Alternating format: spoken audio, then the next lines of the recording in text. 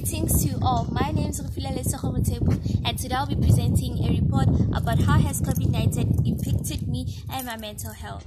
When COVID-19 started, it all affected us economically and socially. It's probably inevitable that COVID-19 will always be in our minds in the foreseeable future.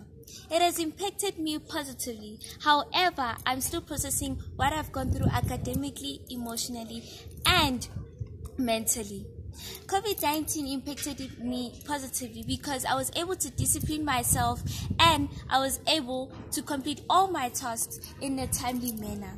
It took time to adjust, but let's hear what my interviewees have to say about the impact that it has brought on them and their mentality. So, Auslebo, how did you cope with stress during the COVID era? The only way I could possibly cope was I ate a lot of food. And I tried to keep positive. That was the only thing I think I could possibly do. Okay. What have you learned during the pandemic? I've learned that life is short and you must be extra good to people, especially the people around you.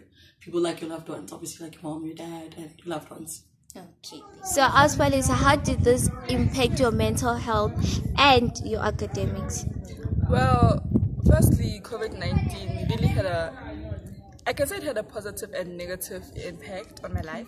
Well, firstly, the positive part is that it led to us discovering some talent. During COVID-19, people discovered talents. They started drawing, they started painting, and well, academically, on the negative side, it put us under a lot of pressure.